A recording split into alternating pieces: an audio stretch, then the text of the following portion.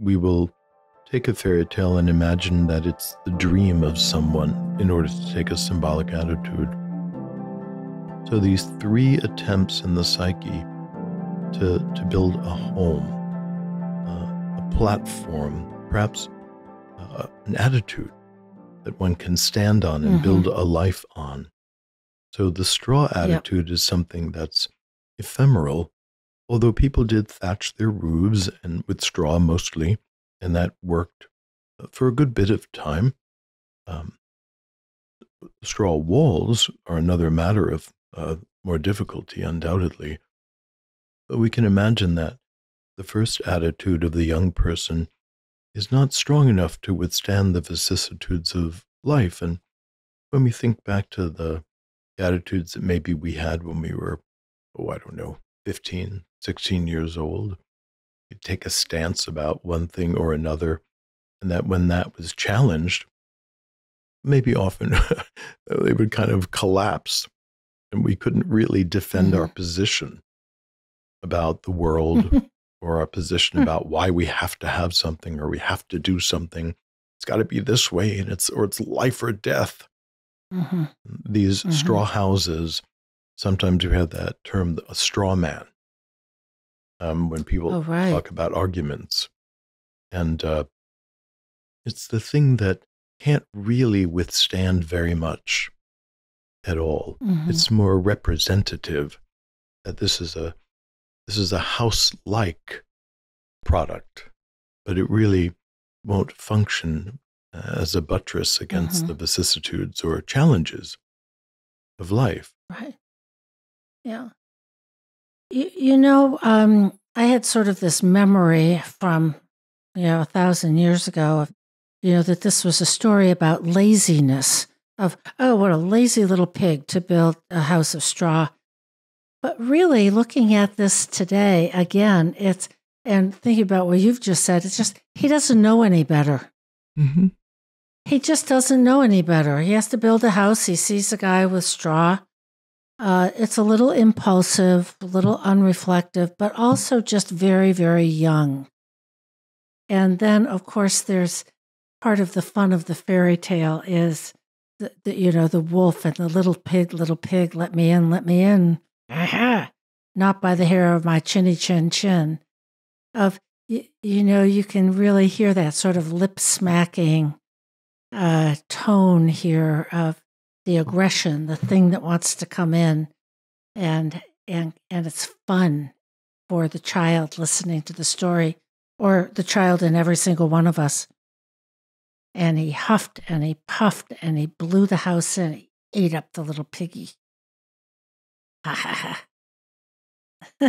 So if I come back to, let's say, being 14, 15, 16 years old, we build a house of straw attitudes. And then somebody who's a little more powerful in their mind, a little more determined, starts pressing on us that, no, you shouldn't believe that, you should believe this. Let me in. Let me be in charge. I'm the one who knows what to do. And we might, as teenagers, for instance, say, no, listen, I'm my own person. Then we find that our stance is not strong enough, and then we wind up getting swallowed by something else, someone else's attitude, someone else's agenda, or perhaps being swallowed by our instincts. That we'd like to keep the wolf away from the door, but we're young, just as you were saying, and we don't really know how to stand against the wolfishness inside of ourselves. And so to be swallowed by the wolf, which is interesting because in alchemy, there's an image of the wolf swallowing, or the lion swallowing the sun. So when the wolf or the lion swallows, it means that the instincts have gobbled up the ego. And then the personality is acting in these wolf-like, lion-like ways and has lost some ground about being an individual and being an ego. I was just thinking about what's a wolf, and in alchemy, I think it's just primal instinct. Yes, primal exactly. hunger. Mhm. And of course, the wolf is a favorite character in fairy tales, as we know, especially in Little Red Riding Hood. It's unconstrained, raw appetite. And we still talk about, wolfing your food, Yes. or, the wolf in sheep's clothing. It's the predator. He wants to devour. And that is in us as well. Mm-hmm. But it's interesting. The little pig who builds his house of straw, pays for his non-reflective, non-strategic outlook with a creature that is equally non-reflective. It's not that the wolf even sees the pig; he can smell him. Right. And that's that is the sensory faculty that we have, that there's a connection between nose to brain. It's just immediate. Smell pig, eat pig. Right. Yep. Yeah, exactly. So, our wolf has power, but he's not especially brainy. But then we move on to the second pig, who sees a man carrying furs. I did not Furze. I didn't look it up, but it's sticks or twigs, and does the same thing. He just says, "Would you please just give it to me to build a house?"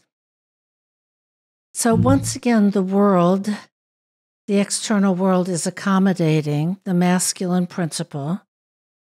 Says, "Yes, I will help you in your ego building endeavor that is symbolized by a house, and here's the material that you have requested." And then what happens, Joseph? It's very sad. Once again, life challenges the ego. Wolf smells the little piglet in there.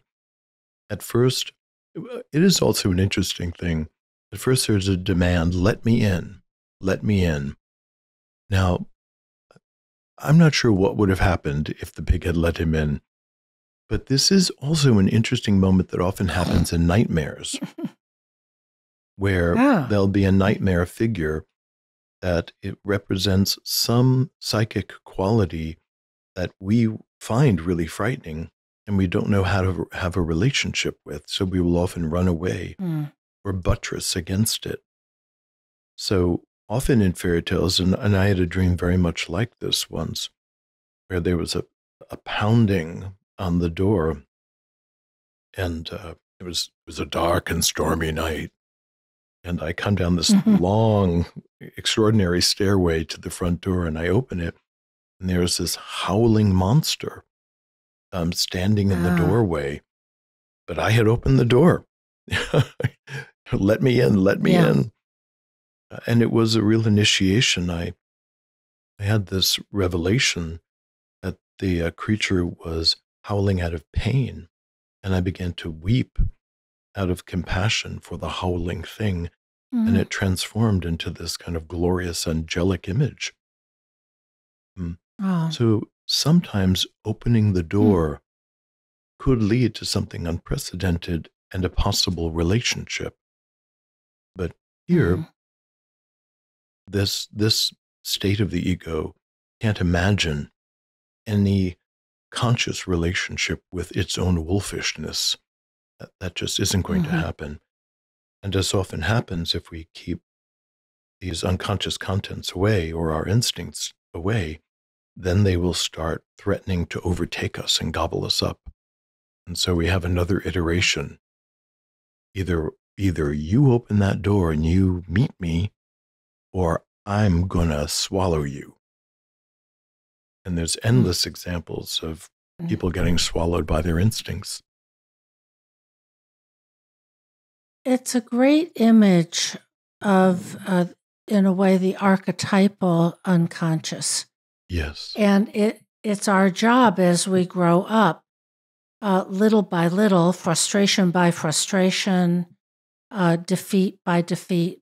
But the little ones, like my being hoodwinked by an older kid, of growing ego strength and meeting those wolf-like characteristics of other people or just the world in general. And we have to build a barrier. Mm-hmm. And so our little pigs that's what they're trying to do, is keep the wolf part of psyche out so that there is a defense, and it doesn't work. The archetypal wolf energy comes in not through the door, but just by blowing the whole thing over. That I can imagine this whole thing like a tornado, just kablooey. It's over. And we see that again and again with kids who have a meltdown. The toddler that has a meltdown, the little kid that comes home from school because he scraped his knee and is just in distress. The distress has taken over. That barrier has gone down. But I'm thinking just literally about sticks. At least sticks are sturdier than straw. Mm-hmm.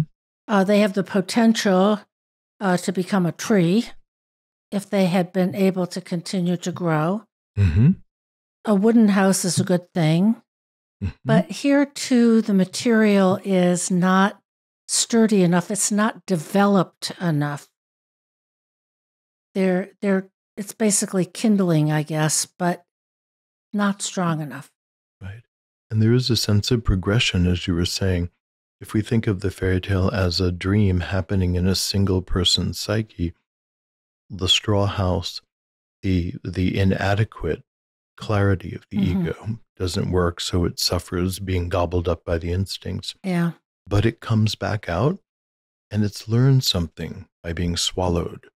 Mm-hmm. It said, I need something stronger. I need something tougher if I'm going to hold these instincts at bay. I also want to say that this isn't just a child's issue. I think about New Year's resolutions. New Year's resolutions are built out of straw, generally speaking. Oh. Like I'm going to go to Weight Watchers, starting on January 2nd, and I'm going to lose 50 pounds. And then we have this straw house that looks like, counting points for Weight Watchers. And then all of a sudden somebody says, come on over for dinner, and that's all it takes, and you are going to eat a half a gallon of ice cream. And we're like, no, I won't, by the hair of my chinny chin chin. And the next thing we know, the wolf has swallowed us, and we've eaten a half a gallon of ice cream, and we're watching, reruns of Friends, and we're like hating ourselves. Not that I've had that experience. Oh, I know you were just, it was a hypothetical situation altogether. But the wolf blew your house down, man. Very funny because it's so true.